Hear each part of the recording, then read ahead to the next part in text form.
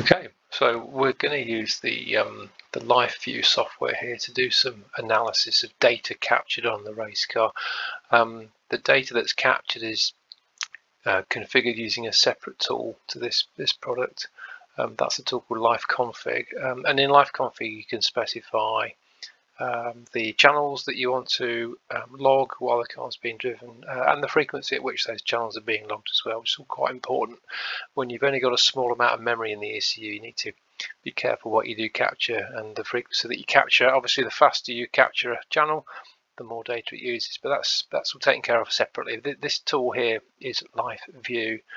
It's the latest version, and basically across the top here you've got your usual Windows style menus, and then down here we've got a series of worksheets which I've set up over time to give me a quick view as to the health, etc. of the vehicle, and there's nothing showing at the moment because I've not got a file loaded, so I'll click on File and then Load,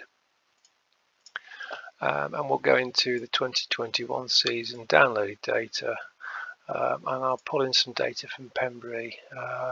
This is my first timed run. We'll do an OK, let it load, and if we now choose a work tab, for example battery, this now shows, for example, during the course of a run, the performance of the alternator when it's being switched on and off. So what you've got here is the engine RPM, which is usually a good indicator as to whether you're looking at the data that's actually been sampled during a run. Down here the tick over is quite low, the car's obviously sitting there waiting to be driven, and here you can see the RPM is increasing. So this activity here is when the car's being driven. If I right click, keep the right mouse button down and then scroll across and then release the right button, it then zooms in. So this now shows the engine RPM during a run. And it shows down here the battery voltage during the run, and up here it shows the alternator state. So this is just one of the work tabs. We've got I've got many I've set up over time. We've got air temperatures. It shows the ambient air temperature, which drops as the vehicle starts accelerating. We've got the air charge temperature. That's the temperature of the air that's being compressed by the turbo before it enters the plenum. Down here again we've got RPM. RPM is one of the most common ones that you tend to use on each work tab, because it gives you that window. It shows you when the vehicle's actually being driven. I've got one for brakes. This shows brake pressures. I'll right click on that and do an auto scale, and the same with that one. Brake pressure rear, brake pressure front. So down here I'm obviously coming down to a corner. What we'll do is we'll make a track map, and we'll do an OK. That now appears down here on the left, and if we then click on the map, we can actually see it's positioned the line to show you whereabouts on the run we're at. You can see down here throttle position was full because I'm accelerating away from the line. I then come off the brakes, come off the throttle, transition onto the brakes. You can see I'm hitting the brake pedal pretty hard, only getting 30 bar, which is a bit disappointing. It should be a lot more than that. I'll just zoom in on that section there. So throttle off, brakes on, allow the vehicle to slow down. We get down to the corner, we roll off the brakes. There's a bit of dead time here as we actually go around the corner, and then we are starting to reapply throttle here. We give it a bit of a squirt. We have to come off because we're not confident that the car's going to go around the corner without the tail end breaking away. We get around the corner fully, and I'm starting to give it more throttle, and then here I'm back onto wide open full throttle again. The car starts accelerating. So again, I'm actually using the scroll button now to scroll in and out the data. Let's just refocus on that section there. So this shows brakes over the duration of a lap. Exhaust gas temperature, this is quite a busy graph. This top section here is in two separate graphs. This shows the exhaust gas temperature, EGT1, that's the exit from the turbo, and then these channels 1, 2, 3 and 4 show the thermocouples, EGT sensors on each manifold port. And you can see the EGTs match each other very closely. They're all within a few degrees of each other. And the exhaust temperature is about, where are we there? About 250 degrees lower. So it just shows the turbo's actually using 250 degrees of temperature as energy to actually spin the turbo around. And then down here we've got fuel, final, primary. This just basically shows the alterations that the ECU is making to the 4 fuel injectors, 1 per cylinder, and again down here it's looking at the changes it's making for the ignition for each cylinder. Events, this is an interesting one. This shows you all the events that the ECU is recording as the vehicle's being driven. It shows the alternator state, the position of the calibration switches, pedal position, whether that's okay or not, whether the fan's on or off, the gear blip requests. These are quite interesting ones to look at to try and work out where we can save a bit of time during gear changes.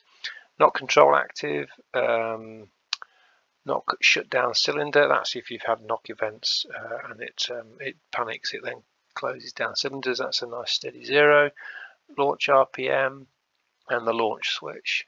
We've also got one for fuel, another very busy one. This shows the alternator state, the direct injection pressure on the cylinder head pump, which is usually around 200 bar.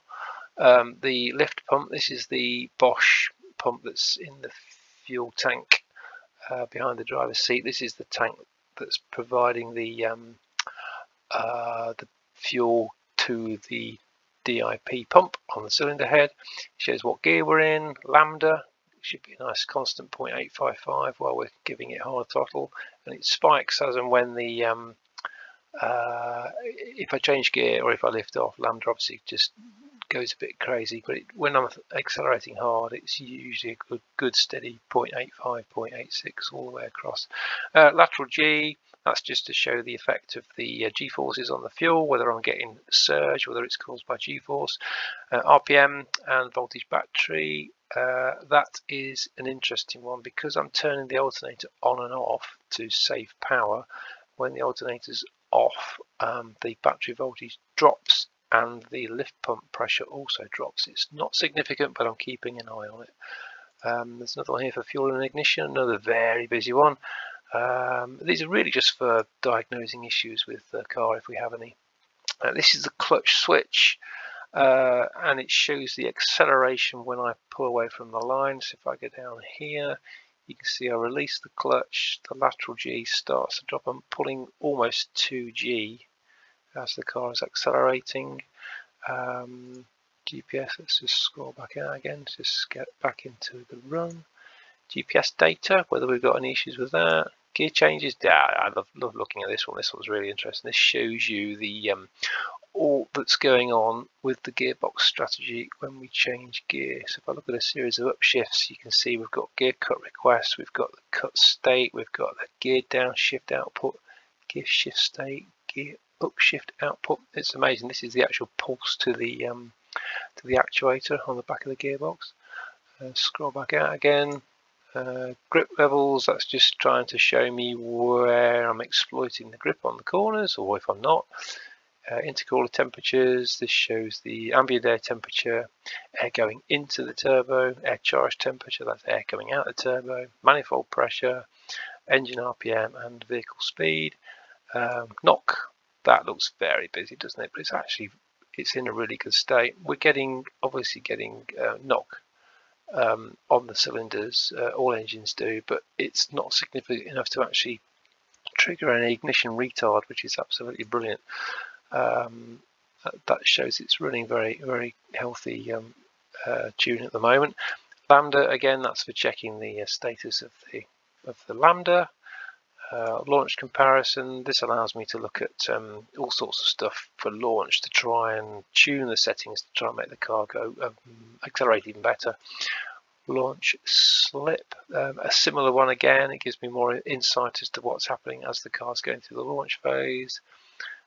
Launch check is another one, so I haven't made my mind up which is the most useful of those three at the moment, but I'm just kind of working on them. Oil pressure and oil temperature, they're both very good. It shows the temperature when I start a run.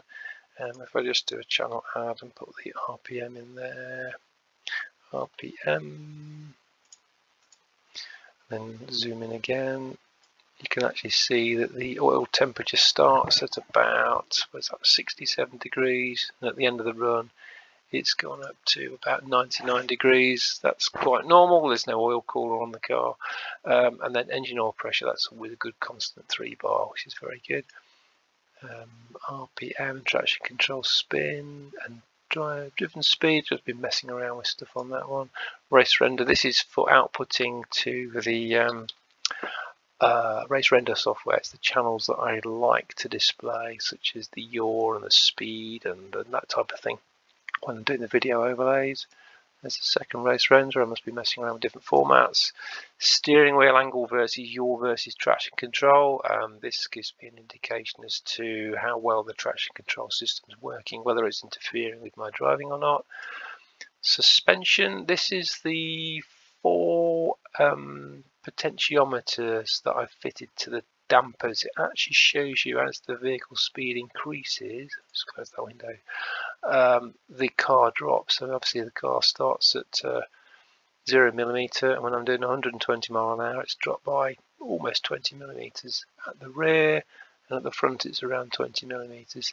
It's quite interesting to look at the effects of downforce. If I make a change to the wings, it obviously has a direct effect on the amount of compression on the suspension.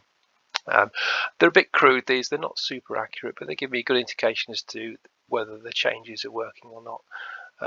Switches, this just shows the status of the various switches: calibration switch, clutch switch, launch RPM, launch switch, paddle switch on the steering wheel, traction control switch and the tune switch. So I can look, and if it's a particularly good start, I can then go back over the data and find out why was it a good start, and I can then find out which of the settings I've changed on the steering wheel controls to lower launch RPM, etc., and then keep a log of those good starts and then try and put that into more effect on later starts during the day. Traction control, that's just showing all sorts. That's quite a busy one, isn't it? Basically showing things like how much wheel spin we're getting, the vehicle speed, the torque, ignition, retard that's being applied by the traction control system, should traction control be needed. It shows the spin error and the spin target, and then these are the 2 values I'm working on. The spin target is, for example, 11.7. that says allow 11.7% wheel spin, and if there's no wheel spin, then TC spin error is 0. As TC spin error increases, that's where that value then changes. Traction control data, that's so I can export it to Excel. Traction, again, another one I've been looking at to try and get the traction control sorted out. Torque, ignition, retard, that just shows you where the ECU is applying retardation to the ignition timing. That's usually, if I add the gear, coincides with me making gear changes, so it looks like it's got a lot to do, but it's actually just responding to gear changes in that graph. Water temperature, that's engine RPM and engine coolant temperature. Wheels speed, yeah, I've had a few problems with the front left, but it looks like it was okay on that run. All the graphs look pretty good. On the rear wheel speed, you can actually see spikes, which is wheel spin when I change gear. And yaw versus speed, again, this just shows you whether I'm making optimum use of the amount of grip when I'm driving around the circuit. So that basically is it. There's an awful lot you can do. To be honest, it's a bit overwhelming. There's lots you can do, and you should be doing on the event. Whether you get time to do it or not is a completely different matter. But that's just a little bit of a brief overview as to what we can do with the live data.